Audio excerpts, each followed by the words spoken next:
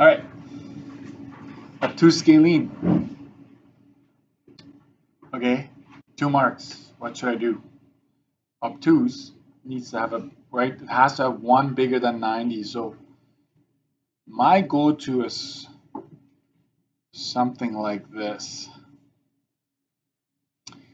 The obtuse part will be taking care of this, and I'll just make sure that, I do that. Done. Obtuse. Right? The scalene part, you either make all 3 angles be different, or you use markings where you indicate that they're all different, right? They are all different measurements. So I give you some variations. You could have had it like this, right? Where this is, I don't know, 98. 98 is bigger than 90, right? So that'll do it. And then you can say this is 3 centimeters, 5 centimeters, and 12 centimeters. That would do the trick as well. I will not check if that works out. When it comes down to this, it could be that it doesn't work out with these numbers. I wouldn't do that to you, okay? It's just to kind of make sure. Right now, it's just like when somebody looks at it, would they be able to say that's a scalene obtuse or obtuse skinny? All right. Right isosceles. Well, you can make it look like a traditional right triangle like this, where you have your 90 there, and then you say these two are the same. Or you can make it look like that, where the 90 is up top here if you like, and the 2 sides are the same there. You could have had like maybe 9 meters and 9 meters if you'd like. That do the trick as well. You could also, instead of the 9 meters, just say, if this is 90, right, then there's another 90 to split. So this would be 45, 45. That would also work. Okay, so you be creative. All of this is on the answer key, so all of them are done on there. So let's continue a little further. I want to take it a little further than what we have been, but nothing really brand new. We're just going to use some of the skills that we've learned in the past. Okay, so go to page 12 here. I'm going to use a highlighter.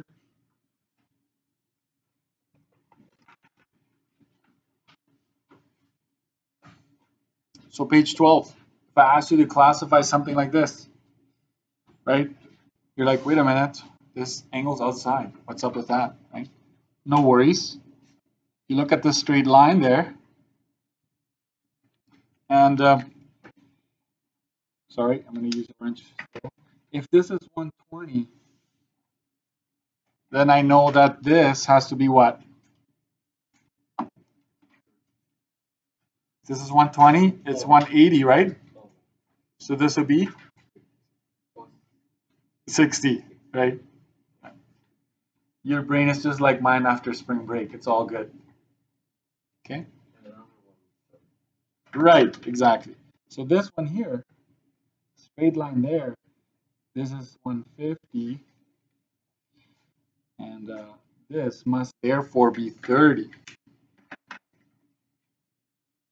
Let's tell ourselves what it is that we're doing.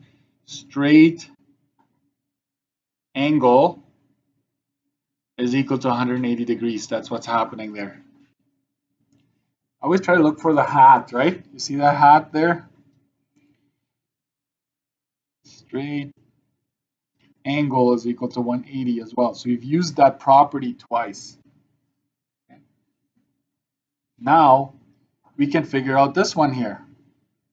Let's make an arrow, point to it. We've got these two, right? So we're going to use 180 minus the 60 minus the 30.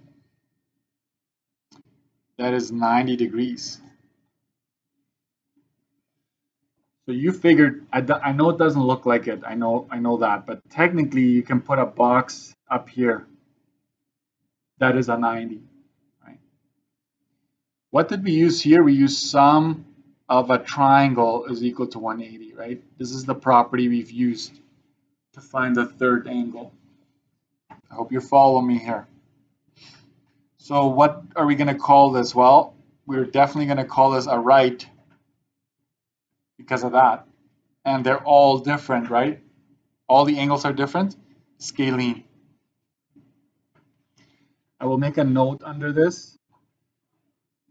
All angles are different, right? Therefore, all sides are different.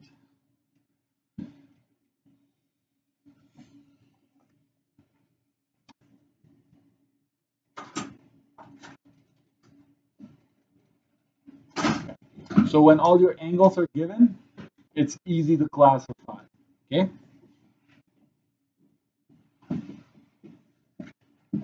Let's go and try that one there. I just want to have the key in front of me so that I don't forget to mention important parts. This one here, we've got two angles out of the three. Use that. So I would figure this one out. Angle Y is 180. Show me the work, right? Minus 90, minus 41. Angle Y is, we know that these always add up to 90, right? So this is 49 degrees here. This one, 49.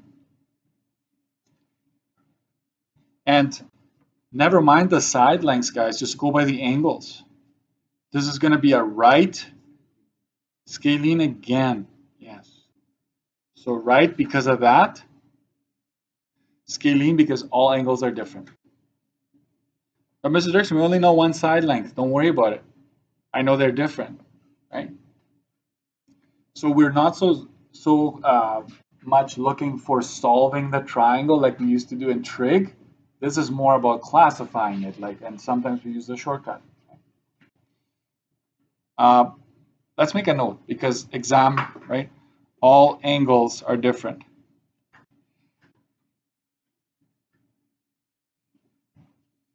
There we go. That way you can tell yourself, how did we do the side lengths if we only know one? What's that? So this one, watch what I'm going to do. It's right, correct? Right, right? Right. But we don't know in terms of side length, so I'm going to use Pythagorean theorem. I've got 2 out of 3, right? You wanted to use sine law, go for it. It's all connected. But we don't have another angle, so we can't just quickly find the third. So I'm going to use Pythagorean theorem. So I'm going to call this side F. The train always waits for me to speak or for a test, then they come by. Anyways, so for a leg, I'm going to quickly just check. 3.9 squared minus 2.8 squared. That gives me 7.37. So F is 2.71 meters. Look at all three sides. It doesn't matter how close it is. For us, it has to be exactly the same for us to make a conclusion. This is different. They're all different, correct? So it's scalene again, right? And I'll make an arrow to say all sides different.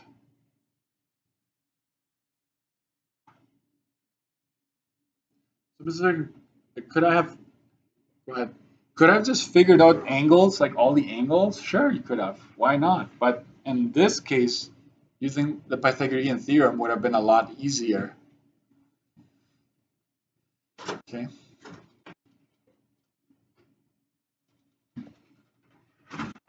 Question. If this number had been 2.8 on the money, this one, then we would have concluded that it's a right isosceles, right? So keep that in mind. But we definitely ruled out that this is equilateral, correct? because equilateral needs 60 on every single angle. So the 90 takes care of that. It's a right. So now we just need to figure out the rest. Okay, keep going.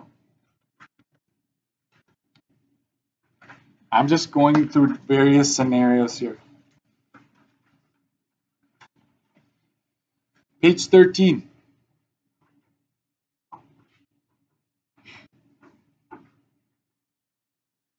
I'm done. I'm going to be done shortly after this.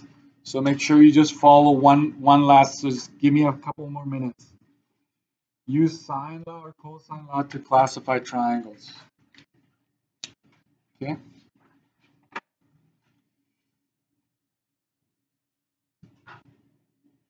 You're with me, right? Page 13. All right. Use sine law, cosine law to classify.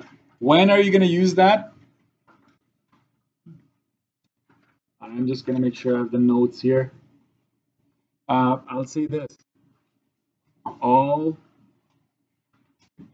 three sides are known.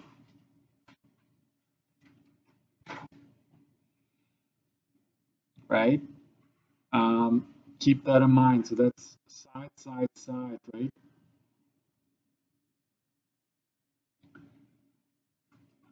So based on the sides, what can we conclude? This is we're going to make a classification based on angle and based on side length.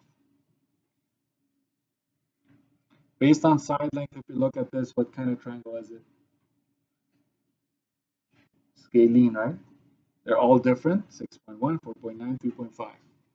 So let's go ahead and make sure this is scalene. But angle, can we tell what kind of triangle it is based on the angle? Don't go by the diagram. The diagram looks a little obtuse, doesn't it? But I'm going to ask you on these ones to actually do the math. So this is the one we're going to go for the longest side. And then we're going to check for that angle right there.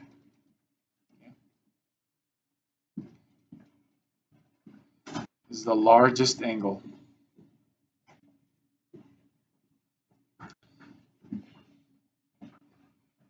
Okay, you ready? We use cosine law, right? Cosine of angle y is going to be equal to, oh my goodness, I don't want to do sine law and cosine law again, right? Remember, if you want this angle, you're going to take the side across from it and put it down right here. And then you take the other two sides, just square and add. And the denominator, it's 2 times 4.9 times 3.5.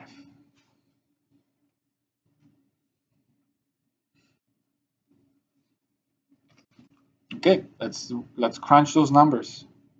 Do the top and the bottom, please. Take a few seconds. What would you be looking for when you do this? You can just go ahead and do the whole thing and figure out the angle itself. But there's something else that I, in particular, will be focusing on. And this is the answer. Is it positive or negative? See how it's negative? So it's been negative 0.95. And the denominator is 34.3.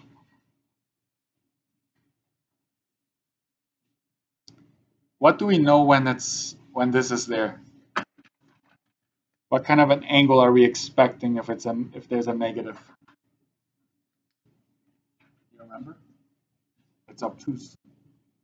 When you have that, right? We're expecting an obtuse angle.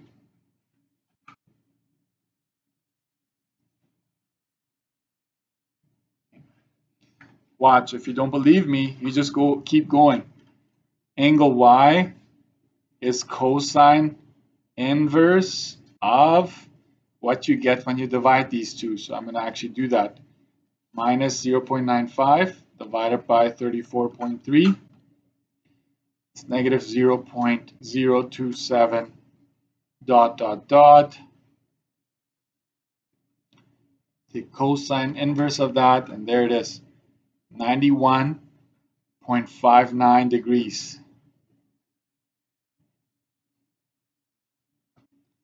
See, it's obtuse. I told you.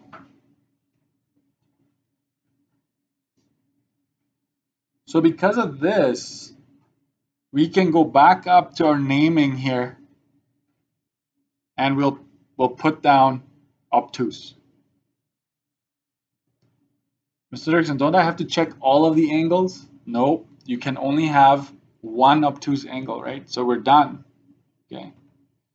And if this had not been bigger than 90, you know for a fact that they're all less than 90, because if this is your largest angle and it's less than 90, none of the other ones will even come close to it, right? So that's what you know there. So I'm going to go arrow like this, okay? Because of the work I did, that's how I was able to come up with that, right? So you know, you didn't know this at first. We had to do a little bit of work. Okay?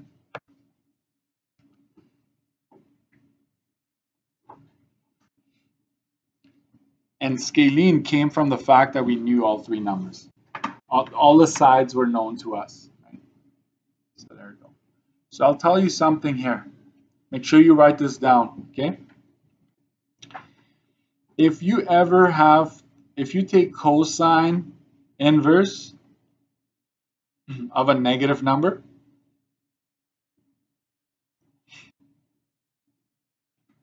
you know that it's going to give you an obtuse angle. And this is greater than 90.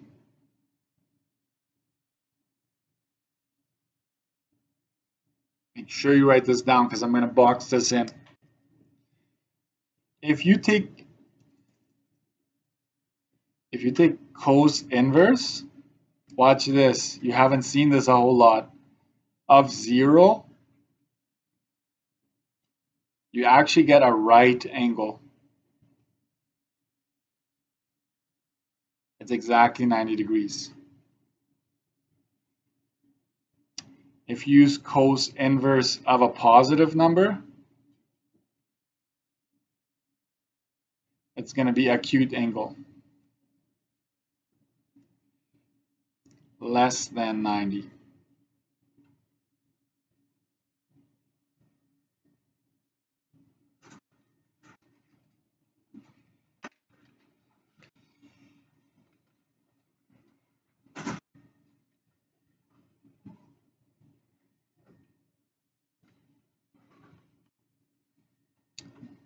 That's worth highlighting because it's very important.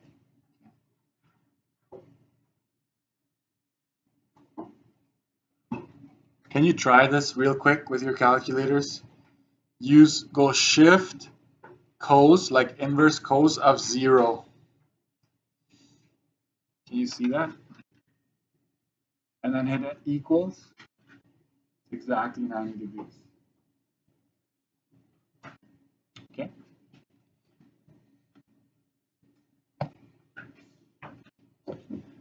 So nothing new, guys. You're just going through the motions, right? You're just going.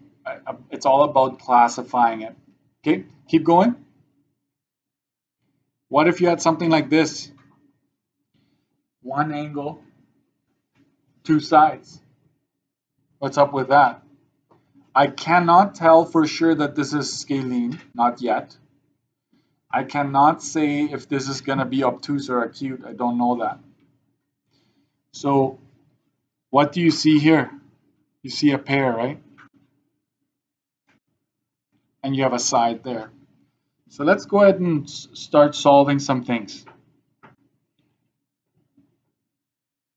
Solve for angle A to get more info.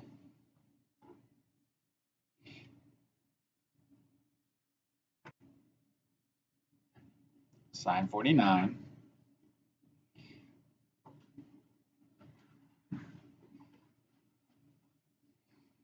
sine of A over 500.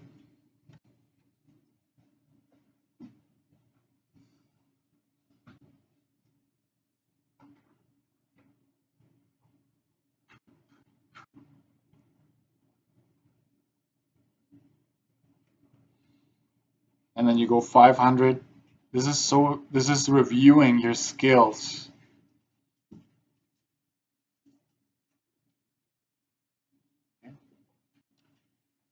And then it's angle A is sine inverse 500 times sine of 49 divided by 380. That's 0.993 dot dot dot. That's 83.24. It's important to me. And let's just, for the fun of it, find angle C. I don't know, Mr. Dirksen, but nothing about this is fun, right? That's what you're saying. And that's okay.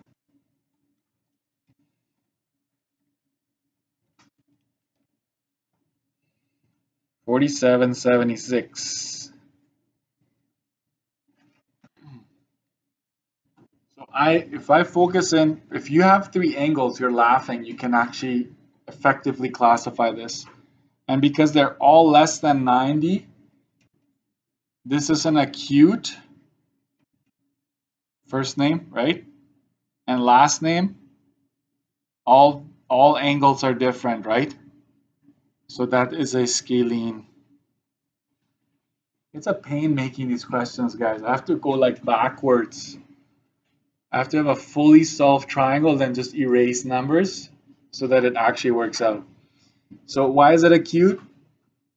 All angles less than 90. And why is it scalene? All angles are different. So much work for this, right?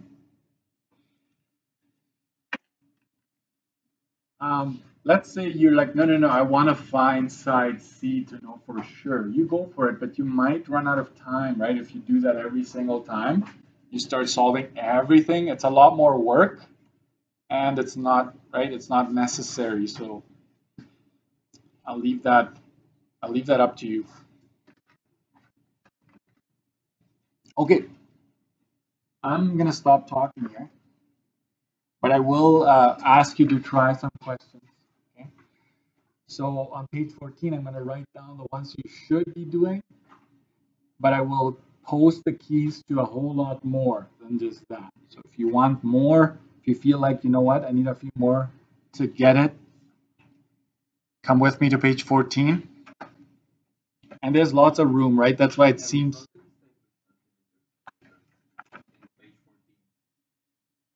Page 14. Oh yeah. So I'm just gonna make this a centimeter. Yeah, I wouldn't do that. Not at this point. Maybe a bonus question. Good eye. Good eye. Okay. Homework. Did he say the H word? Maybe. 14, 15, 16. 3 pages, right? Wow. That's just brutal. But look at how much room there is. Like, and they take like a couple minutes. I will post. So this is what I would say you should do. The key will be from pages 14 all the way to 22. Say what? Right? I think they're worth, like I picked them strategically, so I think it's definitely worth giving it a shot. But I do know you have lives, you have jobs, you have other things going on. I know that. So it's up to you how much work you want to put in. Thank you.